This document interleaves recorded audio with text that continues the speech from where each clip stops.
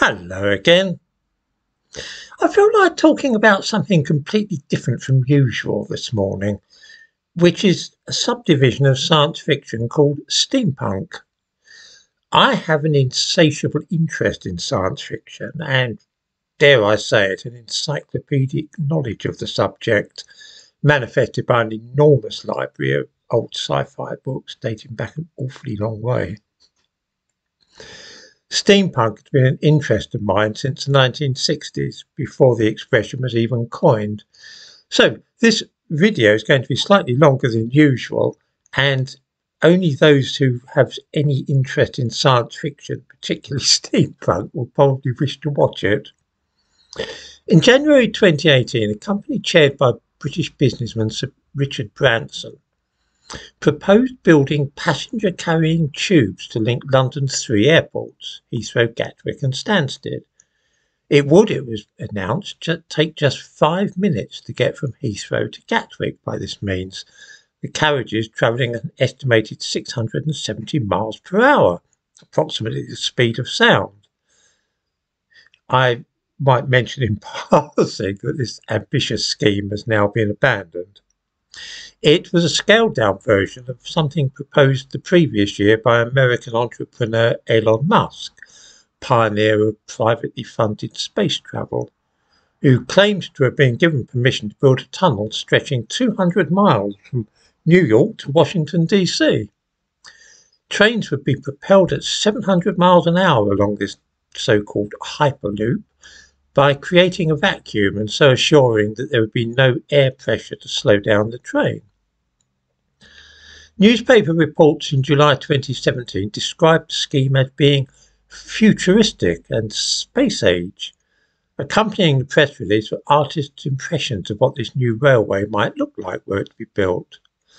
The whole enterprise sounded very up-to-date and modern, an exciting innovation in travel for the 21st century. There was also something curiously familiar about these supposedly new ideas for high-speed travel. The thumbnail to this video shows a drawing published in 1829. This seems to be an early version of something which looks uncannily like the Hyperloop, labelled on the side, Grand Vacuum Tube Company, direct to Bengal.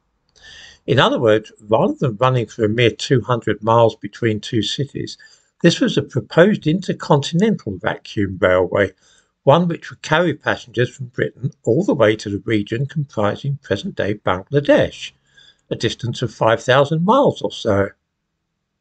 It must be said that this cast Elon Musk's suggested rapid transit system into the shade.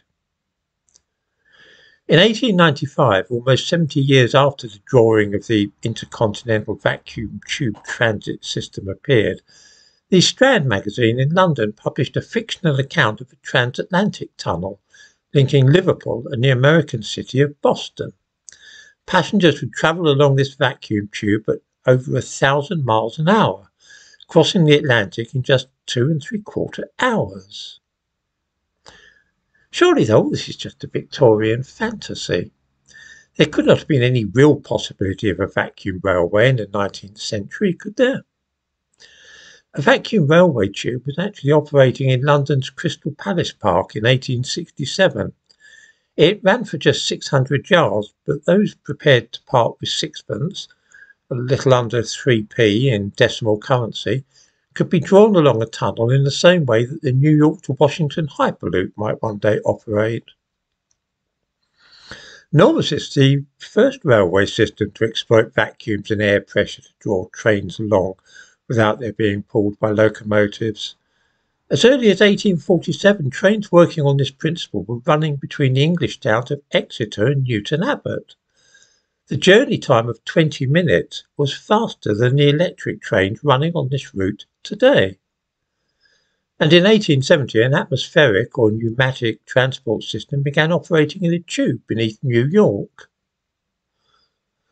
Both the Crystal Palace, South Devon and New York pneumatic railways were powered by stationary steam engines, which meant that passengers were not troubled with all the smoke, steam, dirt and noise which were inescapable features of travel by steam trains at that time.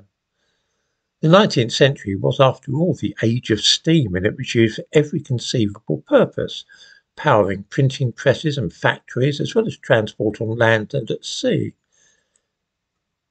Vacuum railways sometimes feature in novels and short stories belonging to that genre of science fiction called steampunk.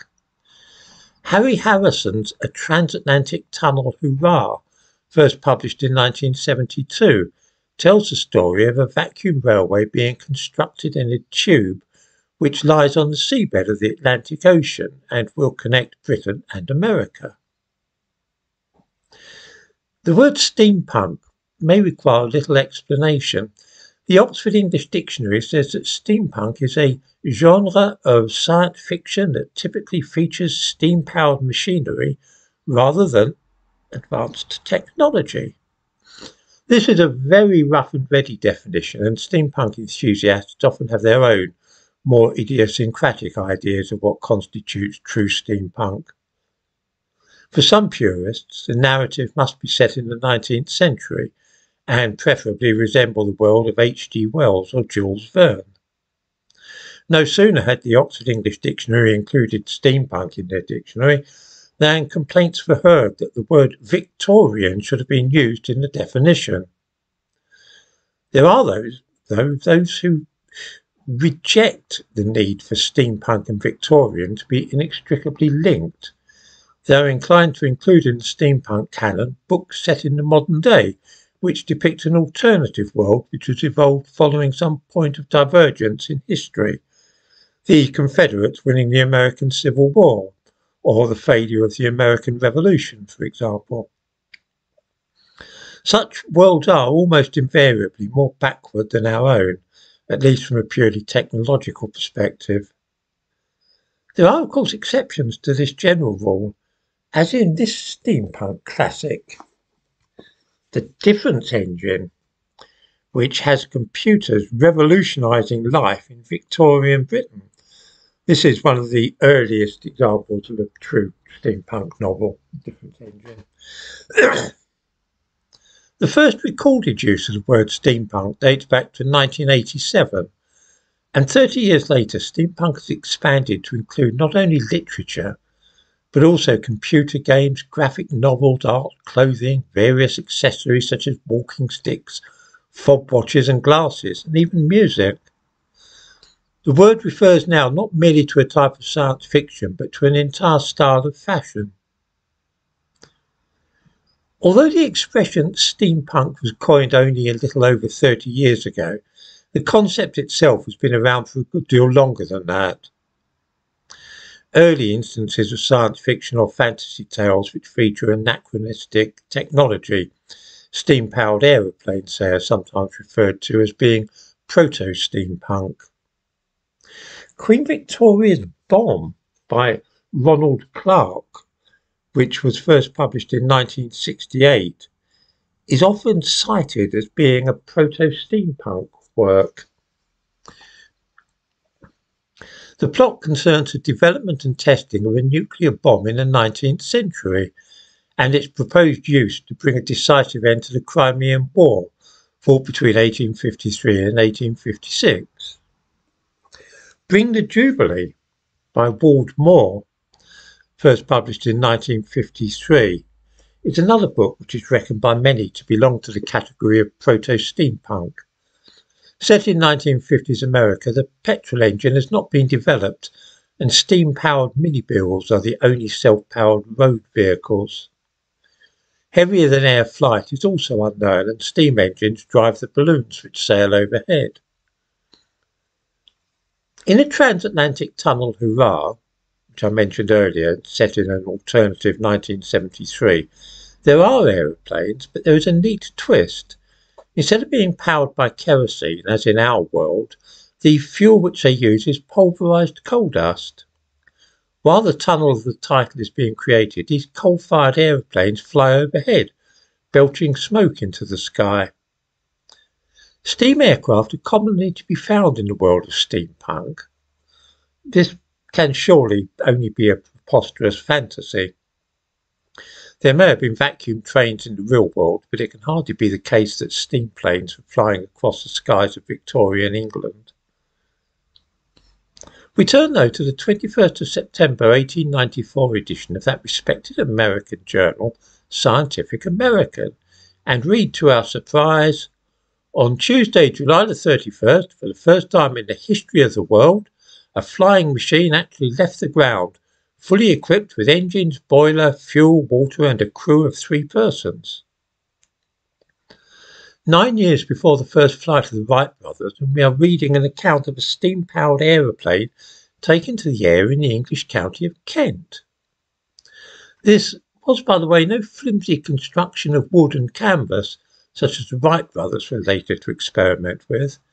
The aeroplane described in the Scientific American was made of steel, weighed 3.5 tons, and had a wingspan of 125 feet. By way of comparison, a well-known modern airliner, the Airbus 320, has a wingspan of only 117 feet. Victorian Britain was an unfamiliar world in reality of steam planes and radio phones, a mechanical internet and cable news service, as well as the first self-propelled buses in the world, which were steam-powered and ran regular services in London and other British cities in the 1820s and 1830s. To say nothing of steam-powered racing cars, which reached the unbelievable speed of 127 miles an hour. It is the world often portrayed in steampunk fantasies, except that this world was real. The fact is that although steampunk is a specialised fantasy genre, it's actually founded in historical events, most of which have been forgotten. Who today remembers the first wireless telephone, invented in the 1870s, or the solar-powered power plants of the same period? The fact is that the real Victorian world frequently resembled that depicted and referenced in modern steampunk, so often that it's hard to distinguish sometimes between the two. Imagine for a moment electric jewellery, brooches, tie-pins and hair clips which are battery powered so they light up and move, a miniature skull which can be worn attached to a shirt and whose eyes flash while the jaw clatters up and down. It is precisely the sort of novelty which one might find today if you were to go on Amazon and search for steampunk. In 1885, electric jewellery, including such items as glowing owls to pin to one's shawl and illuminated electric walking sticks, were to be found in the brochure produced by Gustave Trouvé in Paris. The battery was kept in the pocket or handbag and when required could be connected up, so that the butterfly in a woman's hair could light up and flap its wings, for instance.